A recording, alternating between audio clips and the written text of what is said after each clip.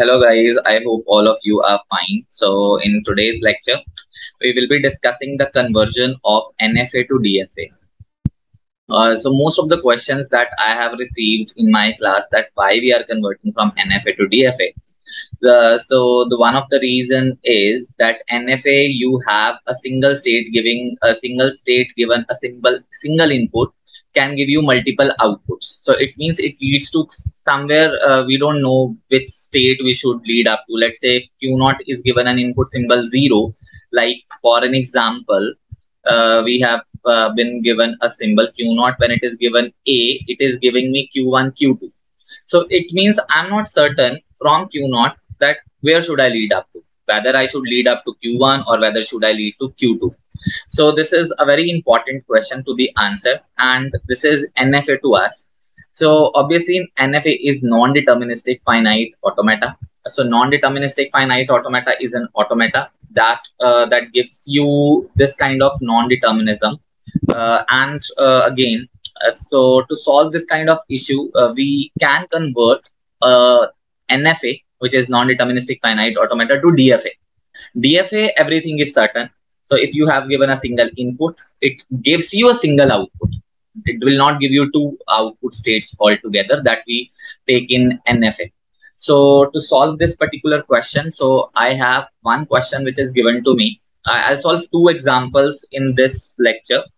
The first example is that I have been given an automata with Q0, Q1. There are two input states which are given, and 0 and 1 are two input symbols. It means if I have to convert it to DFA, I must have every state given single transition with 0 and 1. And we have got a transition and Q0, and Q0 is actually your initial state, and this is your accepting state as per the question. Even your diagram, guys, even your diagram, you can see your transition table. You see Q0 is given 0, it goes to Q0. Q0 is given 1, it goes to Q1. Q1 it is given 0, it goes to Q1, and Q1 it given 1, it goes to Q0 and Q1 again.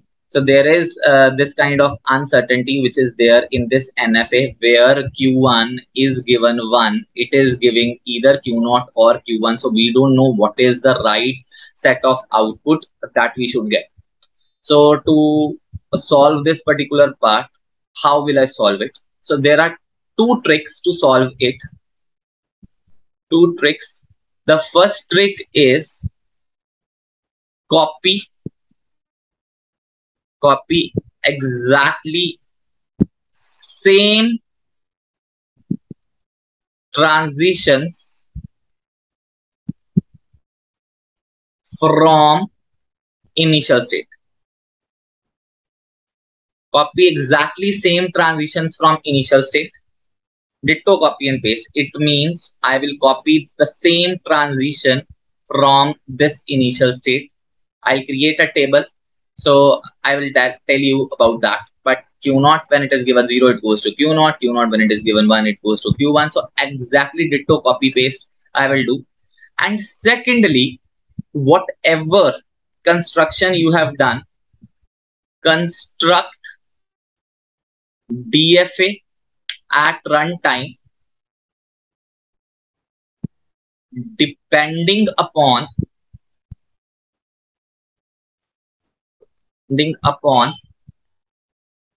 states in the table. It means I will construct DFA as per whatever the states that I have, whatever states I have on the table. So again, copy ditto same transitions from initial state, and I will construct DFA at runtime only.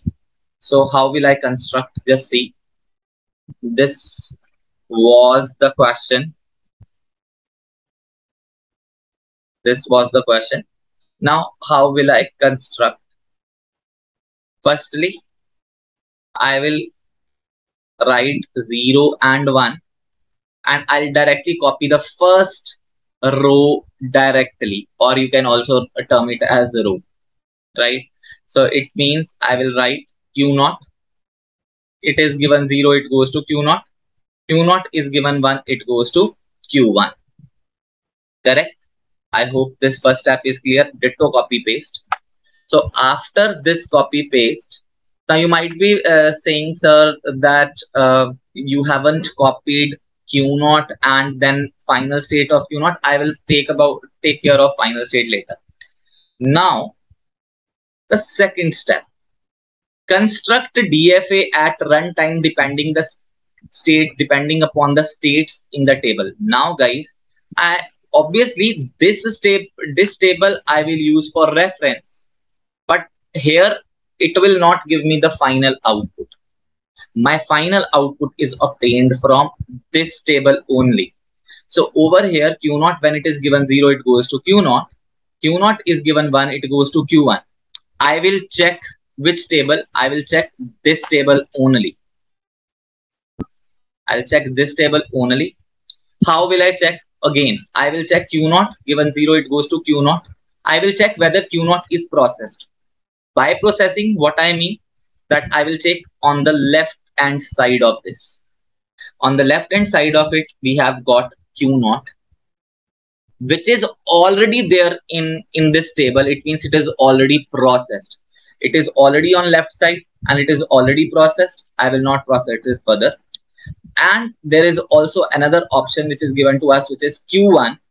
So Q1, when it is Q0, when it is given 1, it goes to Q1. So I will check whether Q1 is processed or not. Obviously Q1 is not on left hand side of this table, so I will write Q1 over here. Hopefully this step is clear. Here again I repeat, Q0 when it is given 0, it goes to Q0. Q0 when it is given 1, it goes to Q1. This is a reference I have taken from the previous table. So I will check this Q0 whether it is processed or not. Obviously it is processed on the left side. Then it is also giving Q1 whether it is processed or not. It is definitely not processed on left side. So that's why I have written this particular part. Now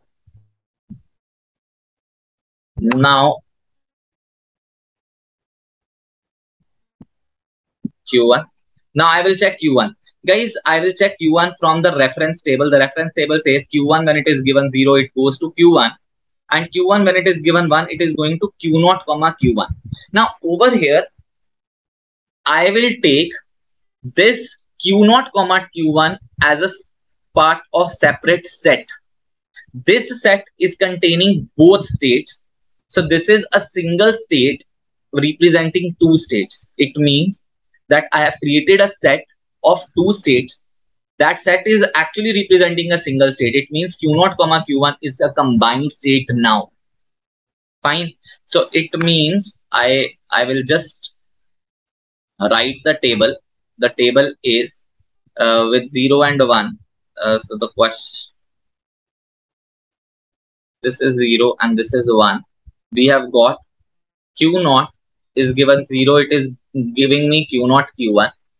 Q1, when I processed it, it gave me in the previous, it was giving me Q1 and Q0, Q1. Now I am not taking Q0, Q1 as a different states, two different states. I'm taking them as a group of two states or a single state representing two states. Now I will check whether Q1 is processed or not. Yes, Q1 is processed on left side. I will check whether Q0, Q1 as a separate state is processed. It's not processed. So I will put Q0, Q1 as a part of another possible state and I will check its transitions. Now guys, again, it's very important. Initially we copied the first row directly, Q0, Q1. Then I checked Q0, yes, it is processed on left side. Then I checked Q1, Q1 was not processed, so that's why I wrote this answer. I've got Q1 is given Q1 with 0 and Q1 with 1, it is giving me Q0, Q1. So I checked Q1 is processed on left side. And now it is giving me Q0, Q1. So I have to process Q0, Q1. So how will I check? Again, I will check just from this part. Q0 when it is given 0, what it gives? It gives Q0. Q1 when it is given 0, it gives Q1. So I have got with the Q0, Q1, it is giving this particular answer. So Q0 when it is given 0, it goes to Q0. and Q1 when it is given 0, it goes to Q1. So this is one answer, right? Similarly, Q0 when it is given 1, it is giving me Q1, and this Q1 when it is given 1, it is giving me Q0 comma Q1. Guys, clearly Q1 and Q1 are coming 2 times. So one of the Q1 you can skip. It is giving me Q1 comma Q0. It's one and the same thing. Q0 comma Q1 or Q1 comma Q0. It's one and the same thing. Now I will check what is left. So see, I am taking the reference from the previous table, but I'm constructing DFA using this table only. So I will check this answer. Q0 comma Q1, is it processed? Yes, it is processed. This Q1 comma Q0, is it processed? Yes, it is processed on left side. So there is nothing left. So this is my final. DFA. Now here I have taken the separate state of combined states as Q0 comma Q1. Now this is a separate state, which is a combination of both states, instead of representing 2 different states altogether. This is one case. And how we are going to construct it? The construction is simple. We start from Q0. It is given 0, it goes to itself. It is given 1, it goes to Q1. Right? Q1 when it is given 0, it goes to itself. When it is given 1, it is going to a separate state which is referred as Q0 comma Q1. Q1 comma Q0, it is given 0, it goes to itself, and when it is given 1, it is going to itself. Now what will be the final state? You just have to check the previous table. In previous table my final state was Q0. So wherever Q0 is coming, that becomes final state. Means over here Q0, this is also becoming final, and Q0 is also coming over here as a combination of Q0 Q1. So this is also becoming final state. So there will be 2 accepting states. This is Q0, and there will be this also as a final state. So why I made Q0 and Q0 comma Q1 as final states? Because Q0 was a final state in NFA. So that's how you basically convert NFA to DFA. It's as simple. First step, direct copy paste the first row. Secondly, process one state at a time. So if we started with processing of Q0, it gave me Q0 and Q1. So Q0 was already processed on left side. So that's why we proceeded with Q1. So Q1 gave me Q1 as Q0 Q1. So Q0 Q1 is taken as a separate state. So Q1 was already processed on left side. So that's why we proceeded with Q0 comma Q1. So Q0 Q1 processed differently. So Q0 just checked with 0, it gave me Q0. Q1 checked with 0, it gave me Q1. Q0 when it is given 0, it gave us Q1, and Q1 when it is given 1, it is giving me Q1 comma Q0. So we skipped one of the Q0. So that's the final answer. This is how you convert NFA to DFA. So we have the second question with us, where we have been given a machine, and that machine is having initial state, and it is also having a final state. So just a minute. Yeah, it is having the final state, and this is your initial state. So we have to basically construct a DFA as per the equivalence of this NFA. So NFA, we have given this as phi. Phi means that there is no transition of Q2 with A. So it is definitely going to be an incomplete DFA that will be constructed. But again, the important thing is that we should avoid that particular condition where a single input can give multiple outputs. Over here with Q2, when it is given B, it is giving Q0 and Q1. So it means it is not certain where it is actually going. So how we will be doing it? I'm constructing A as well as B, right? So we have got Q0. So Q0, when it is given, simple trick was the initial part, you are going to initial row, you're going to copy and paste. So Q0, it is giving us Q0 comma Q1 as well as Q2. Now, the important point in this particular condition is that Q0, when it is given A, it is going with Q0 and Q1, and it is given B, it is going with Q2. So neither Q0 comma Q1 is processed, nor Q2 is processed. So I'm writing them as per my convenience, and I'm not checking at the table which is given to us. This is the table. This table I'm not checking. I'm just checking at the runtime answers Q0 comma Q1 and Q2. Q0 comma Q1 is a combined state now, so it will behave as a single state only. So I'll just check how Q0 is getting processed. So Q0, when it is given A, it is obviously going Q1, Q0 comma Q1, and Q1 when it is given A, you just check from this, it is giving Q0. So guys, Q0 and Q0, there is multiple Q0s. So one of the Q0 has to be removed. I am removing this Q0, right? So we have Q0 when it is given B, it is giving Q2, and Q1 when it is given B, you just check from this Q1 when it is given B, it is giving Q1. So I'm writing Q1. For checking the transitions, we take this table as a reference, and for constructing table, we are taking this table for constructing the table, right? So for Q2, when it is given A, it is given 5, and for Q2, when it is given B, it is giving Q0 comma Q1.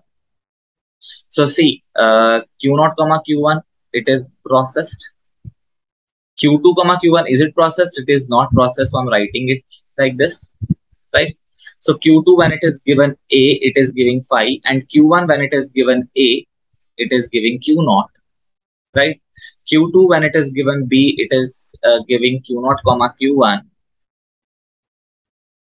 and Q1 when it is given B, it is giving Q1. So Q1, one of the Q1 has to be removed. I'm removing this Q1. Fine. So this is how we have constructed a table, and I have to check this 5. So 5 does not, if I have given 5 with any A or B, it will always give 5. This is one important thing that you all must know. And guys, we have processed each and every bit of it. From Q0, it was given Q0, Q1 and Q2. So we processed Q0 comma Q1 on left side, we processed Q2 on left side. So we got Q0 comma Q1 and we got Q2 comma Q1. So we processed Q2 comma Q1 on left side. So it means we are processing each and every bit of it. Now you can see this part with Q1, which is there in this table, it is not there in this table. So again, it is not a mandatory condition that every state of this table, this table means the base table which is given to us, should be present in the output table. It is not a constraint. The moment you start making DFA from the first row onwards, you process from that point onwards. From Q0, I have got Q0 comma Q1, Q2. So I have written Q0 comma Q1, then Q2. Then from that we got Q2 comma Q1, which was not there on left side to be processed. So we have written Q2 comma Q1, right? So this is how you are. This is how you are going to construct your DFA. And let me tell you one thing in this particular aspect. So what will be the final state? So your final state would be, say here it was Q2. So wherever Q2 is involved, that becomes your final state. So I'm putting Q2 as final state here. Q2 comma Q1 final state over here. So how we are going to construct? So we are going to construct. So initial state was Q0. So over here initial state was Q0. Over here also initial state is Q0. Initial state becomes same. So when it is given A, it is going with Q0 comma Q1. When it is given B, it is going to Q2. So Q0 comma Q1, when it is given A, it goes to itself. When it is given B, it goes to Q2 comma Q1. So Q2, when it is given A, it is going with 5. So there is no transition as such. So Q2, when it is given B, it goes to Q0 comma Q1. So Q2 comma Q1, when it is given A, it is going to Q0. And when it is given B, it goes to Q0 comma Q1. So Q2 was the final state. Q2 comma Q1 will become the final state. This is how you construct the DFA of this equivalent problem. Fine. I hope this is clear to all. If there is any doubt, kindly post that in comment section. Thank you very, very, very much.